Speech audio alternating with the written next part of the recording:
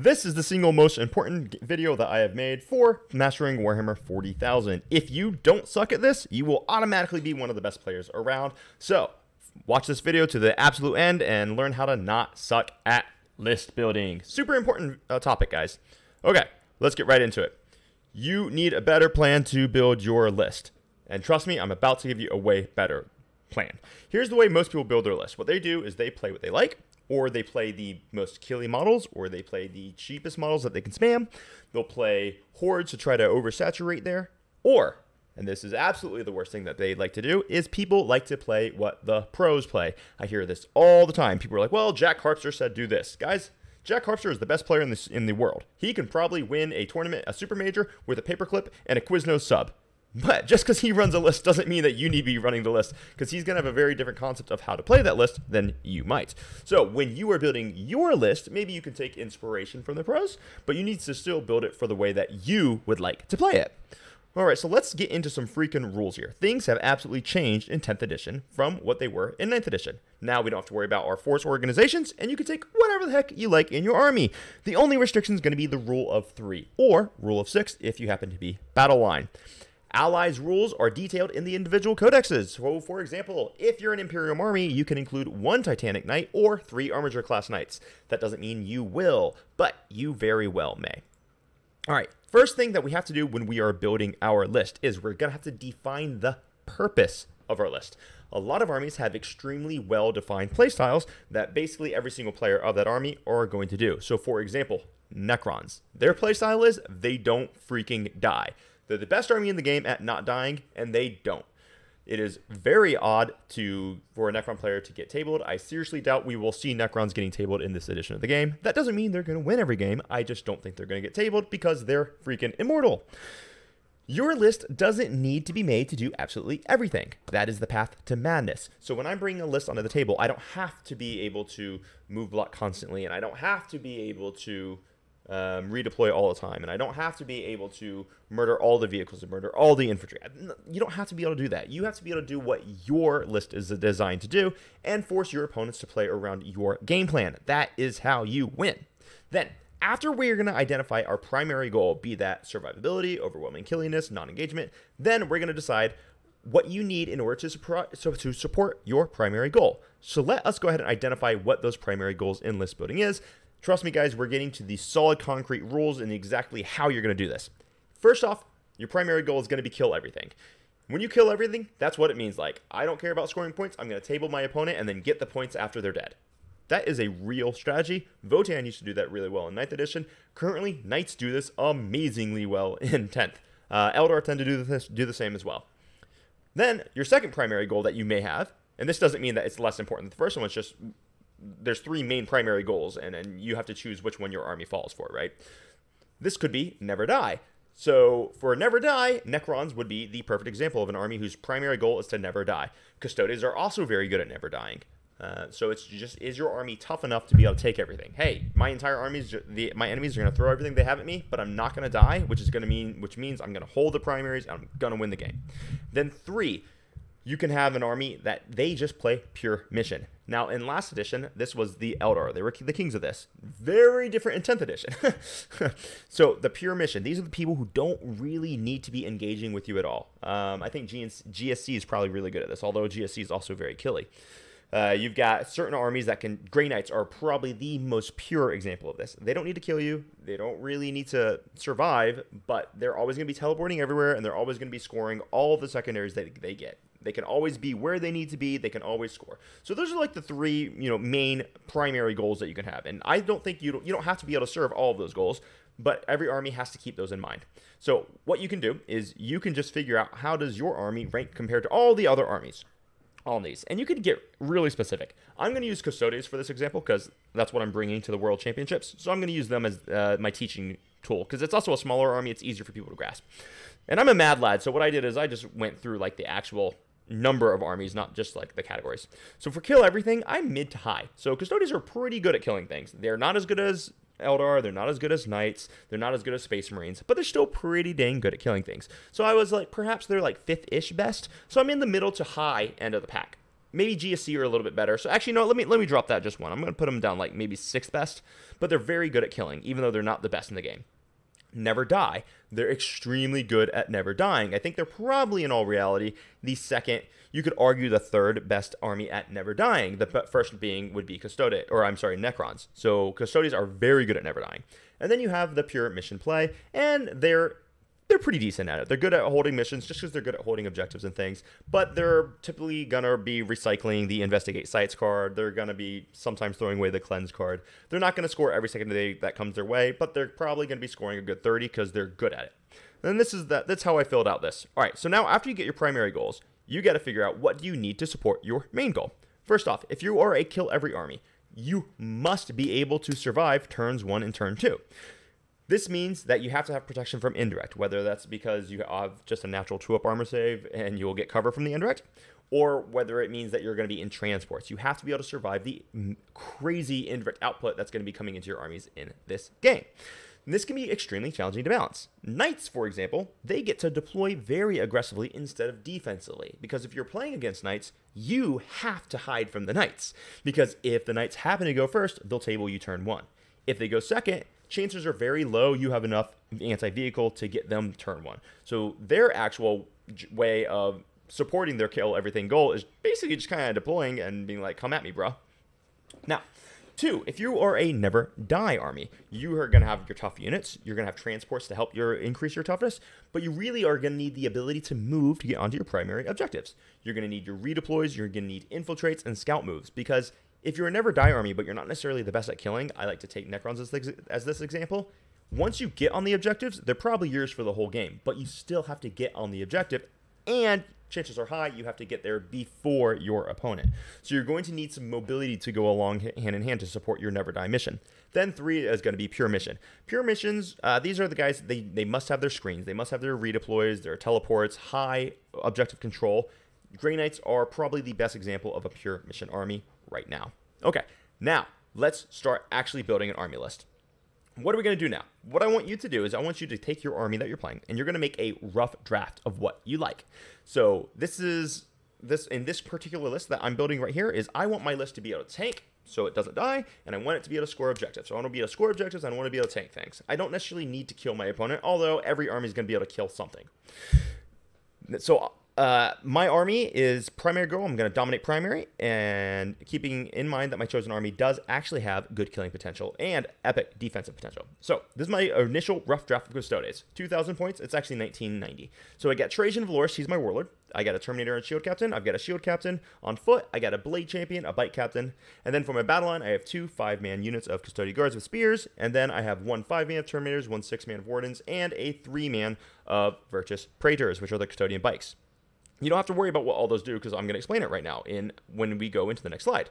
Check this out. Here enters the matrix. Now this is how you're going to determine whether or not your army actually does what you want it to do. Okay, so I just read off the list of my army, but now I have to figure out, okay, I have all these units, but do they actually do what my army needs them to do? So what I've done is I've created unit roles and character roles specifically. And these are the roles in your army that your units fill. So when you build your rough draft, you are going to apply all these roles to see what your army is actually good at doing. And that is how you're going to win your freaking game and make sure that you have a very good list to play with. So character roles, we have the Fortifier. This is just something that makes units better at their role in general. Then you have the Killer. They kill things, or they buff their unit to make the unit significantly better at killing things. And the word significantly is really important there. Like if your character just gives your unit like an extra 2 damage output, that's not a killer. That's just an extra attack, right? Then you have army buffers. So these are guys who have like the auras. So you got to think of like Abaddon. Abaddon is an army buffer because he's going to give that huge aura of invulns or rerolling hit rolls. So the models that actually have a massive impact upon multiple units, Gulliman, for example, those are fairly rare models. Then you have the Defender. This is something that makes your unit significantly more tanky or more defensive. And then you have sub-characters, and their entire job is to be a CPU generator. They're going to generate you extra command points so that you can use them over the course of your game. And lastly, you're going to have utility. This can be fairly ill-defined. Certain models will have utility because you'll find that certain models give you the opportunity to do something that's just not really defined elsewhere. And I'm actually going to go through an example in just a moment so you can see what that looks like. Then for our units, we have damage dealers. And every single army, I feel like, really needs 2 damage dealers. You need something that can kill your opponent. If you don't have those, you're going to struggle. You're going to need objective holders, things that can get on an objective and just make sure that objective belongs to you. You'll need secondary scoring, and basically every unit in the game can score secondaries now, so that was more of a holdover from my 9th edition rules, but you still need to think about secondary scores. You need people who have the redeploys or who have the very fast movement so that you can get into the corners to score your investigate signals, for example. Subcategories of damage dealers, you need anti-tank and you need anti-infantry. You have to be able to deal with someone who's pure infantry. You have to be able to deal with someone who's pure vehicle. It's going to come up, so you're going to have to be able to deal with it. Disruption. This is things like movement blocking, movement denying. And I like at least 2 units in your army to have the ability to disrupt movement. This is actually fairly easy now with the stratagem for rapid ingress, because your unit that's rapid ingressing, your opponent's going to have to plan around the fact that you will rapid ingress on them. So that will mess with their movement. So that's a fairly easy role to fill in your army. Then you have support staff. These are units like that can resurrect you, or just general things that can do pretty cool little buffs for your army that not every army has access to. You're going to want distractions. These are the big distraction carnifexes. So the unit that your opponent is like, oh crap, I have to deal with that. So the Necrons, that would be the huge warrior blob, or that would be the Lich Guard. For the Custodes, that could be like a massive Guardian squad. For Eldar, it's the Wraith Knight right now. And this will change as the meta develops. But you need a distraction unit. I like to have a distraction unit in every army. I guess not every army needs it, but it's important. Alpha Strike. Not every army needs an Alpha Strike. If you are a melee army, you absolutely need an Alpha Strike, because you're going to have a way to force your opponent to deploy a little more defensively against you. You'll need a Plan B. Plan B is the guys or the gals who come out there and save your game when things are going wrong. This can be the Hail Mary unit that is just there to clean up crap when everything else isn't working. Then you need rapid reactions. This can be a redeploy. It can be someone who's just super, super fast. Different things like that. Transports, that depends on the army. And Lone Operative. Lone Operative is awesome. So I'm going to take that exact same Custodes list I just built, and I'm going to put it into the Matrix. And I'm going to see if it does do what I want it to do. Cool. This is the exact same Custodes list. All right, Trajan Valoris, what does he do? Well, he's a fortifier, he's a killer, and he's a defender. Why? Because he just, generally speaking, makes his entire unit much better at what it already does, because when he's leading the unit, they are unmodifiable. You can't modify their movement. You can't modify their toughness. You can't modify their hit or wound rolls. So he just makes them better at everything. He himself is quite killy with that flat 3 damage, which is lacking in the Custodes army. And as a defender, he actually makes his unit much more survivable, because since you have him, when someone charges his unit, he's just going to make his unit fight first. So he does make them significantly more tanky as well. Terminator Shield Captain. He is going to be my CP support, because once per battle round, he will allow me to use the CP even if it's already been spent. That's really good. My Shield Captain also does the same thing. And I'm going to give him the aspect of Killer, because he lets me use 2 katas at once. So he's pretty usable. Then we have the Blade Champion. He gives Alpha Strike potential. So I'm going to use that as a utility keyword. So I gave him the utility keyword because he can allow one of my units to advance and charge.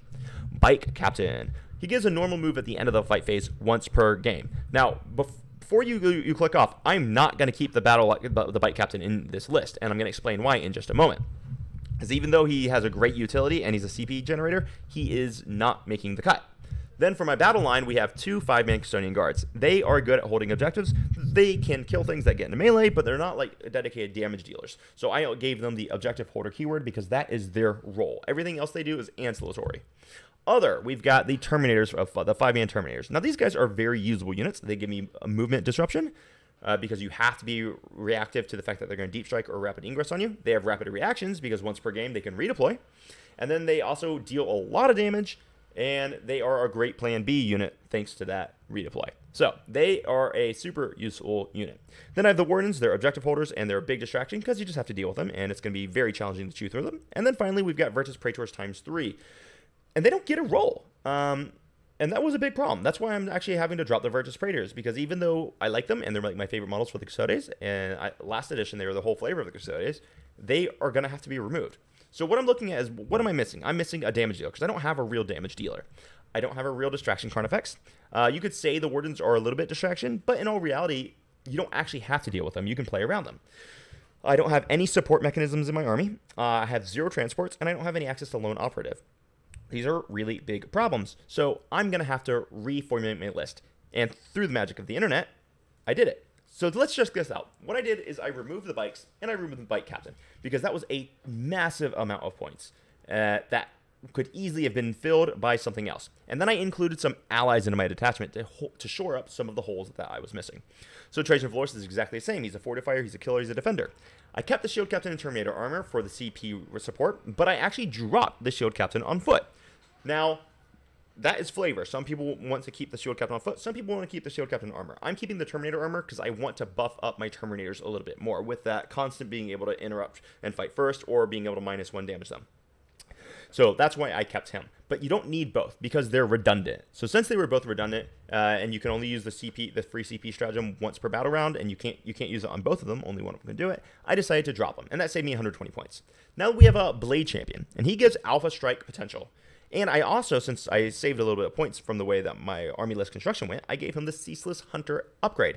Now this actually adds movement disruption to his portfolio, because now suddenly he gets to fall back, shoot, and charge with his unit.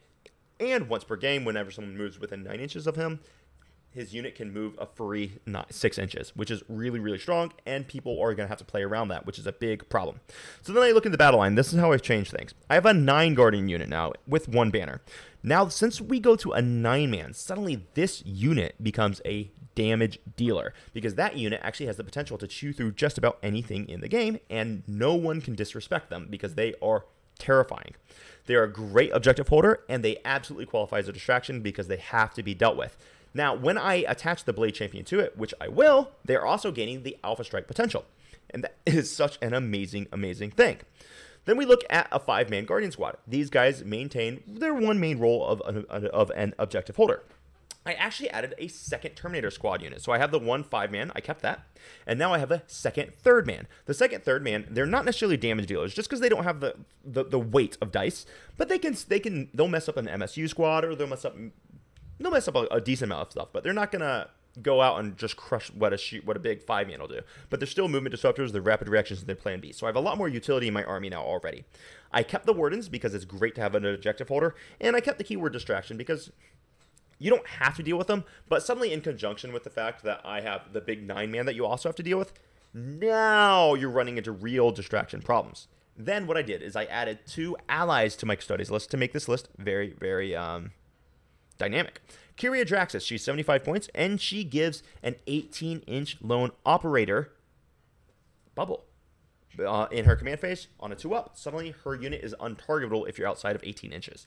So what I do now is, since I dropped my shield captain on foot, I actually replaced him with Kyria Draxus to go with the 5-man Guardian Squad. So suddenly I have a 5-man Guardian Squad that I can put pretty much anywhere on the tabletop, and as long as I make sure my measurements are right, you can't shoot them, which means they are unbelievably survivable, which means you have to get melee, which suddenly makes that unit that was only an objective holder also a damage dealer, because you're gonna have to get into melee with them or get close enough to them to allow them to get in melee with you to be able to actually shoot them.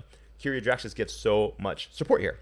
Then I also lastly included the Eversor Assassin, and he is a lone operator, and he is a rapid reactions because he's very fast with that base move of a 9, and you can give him an advance and charge. He gives my army something that it didn't have, which is a solo unit that can't be shot, really. I mean, technically it can, but it's very hard to shoot him. And he's very fast, and he smashes your smaller squads. And he's pretty cheap, which is something my army didn't have. So that's how I rebuilt the list. Now, what am I missing of my keywords? I'm missing a transport. But my army doesn't need a transport. If you remember the rules, a transport is optional. You definitely don't absolutely have to have it. So if we put right here, transport depends on army. Now, let me just highlight that for you. Depends on army. So you don't necessarily have to have it. So then lastly, what I want to do is I'm just going to go through some pitfalls. And this is something that people always mess up on list building, but if you follow the rules as I gave you, you probably won't make these pitfalls. Just because you can ally in something doesn't mean you should. In the list that I am proposing for my Custodes, which I'm really happy with right now, by the way, it's crushing people, I did decide to ally in Kyria Draxus and the Eversor Assassin. But I didn't include Knights. Why didn't I include Knights? Knights are good, right? I think I've harped on how good Knights are. Well, why don't I put Armigers or Helverins or even a big Towering Knight in there? They could be a good idea, but they might not be. For my army's goal is to get on objectives and then to close really quickly with the big squad so that I can slap you in melee. My 5-man Custodian's job is to hold my backfield objective or hold a center objective and never be shot. If I included a big knight or like maybe some small knights, what's going to happen is they're going to have some reasonable shooting firepower, but they're still going to be completely outclassed by any other really long-range army, which means they're probably just going to die to any real long-range army. And then that's going to take away a huge chunk of points that my Custodes need to be effective at their short to medium range. So I don't think that the inclusion of Knights with my Custodes army is a good idea, although some people may have a very different Custodes list where it's a good idea.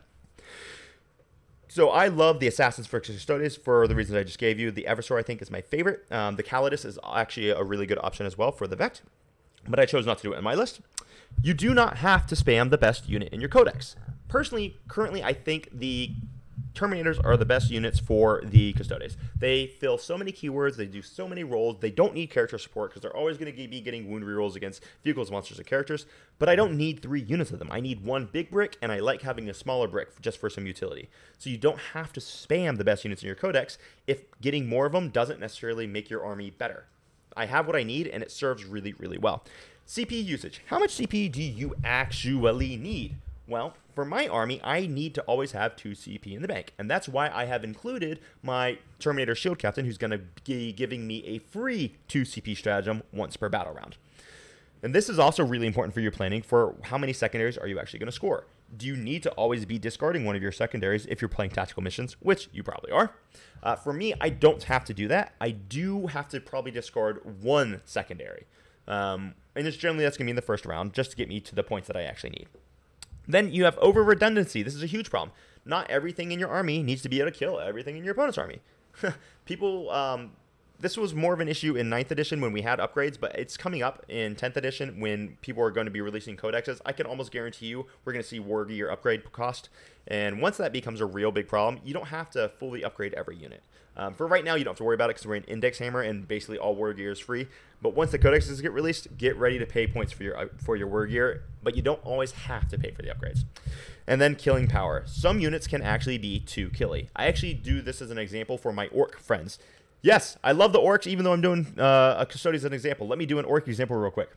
If I have a 5-man unit of knobs with a war boss, then that 5-man unit of knobs with a war boss will kill 6 Terminators on average when they charge the Terminators. So they're going to kill the 5-man unit of Terminators. They're going to crush an Armiger. They're going to crush basically anything that they charge that isn't like a Satan, right? So what do I gain by making that a 10-man knob unit? Basically nothing, because the 5-man is going to charge. They're going to kill what they charge. And then on my opponent's turn, the clapback, they're going to kill my knob squad. It's going to happen because that unit's not going to survive a clapback. And a 10-man's not going to survive what they put into it either. So basically, no matter what happens, when you run that unit of knobs up to go kill your opponent, they're going to be successful, but then your opponent's going to kill them in their next shooting phase. So if I'm going to be successful, regardless of whether it's a 5-man or a 10-man, I might as well just use the 5-man, because then when I lose the 5-man, I only lose 115 points and not 230 points, right? So that's my reasoning. You don't always have to have every single killing option possible. You just need just enough killing to be able to support the goal. All right, everyone, these are my super defined terms of engagement for building our list for Warhammer 40,000 in 10th edition. This is a really, really important video for all of you guys. I hope you love it. Please share this video because more people need to know how to build lists. A lot of the lists that I look at for people are they're just too ill-defined. Maybe people will take a lot of really good units and throw it together and expect it to do well, but what they see is that it just does not synergize. We talked about a lot about synergy on our Necrons tier list video where my buddy Shetzel went over the plan for Necrons. If you haven't watched that in your Necrons player, you really should check it out. It's going to be super beneficial for you. But if your unit doesn't synergize with the rest of the army, it doesn't matter if it's necessarily good, unless your plan is to have one unit whose job is just to go out there, kill something, and die, and then the rest of your army does something else. But that's got to be part of your plan. Don't go take a pros list and just expect the list to perform.